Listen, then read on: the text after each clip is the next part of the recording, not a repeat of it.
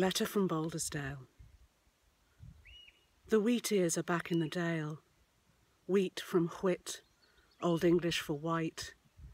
Ear from arse, meaning rump or backside.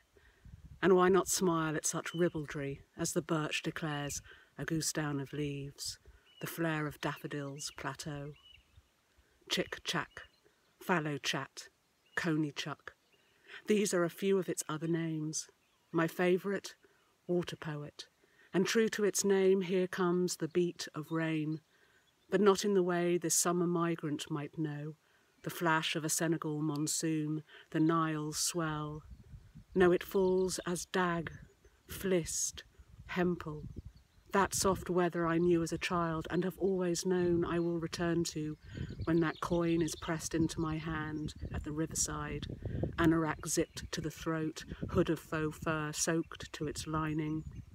I hope its banks will be as crammed with the gold of marsh primrose as the boulder is now, that I may lift a riffle of trout from its bed for whatever journey is ahead, that the drum of the snipe will accompany the splash of the oar. Stop, Seneca says, striding across bog asphodel and moss, brandishing his umbrella, his wellies clarted with mud. What madness to plot out such far-reaching hopes.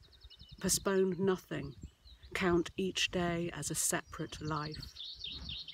And then he is gone, a particulate of mist. A bumblebee fleckers the old bridge. A ewe calls her lamb.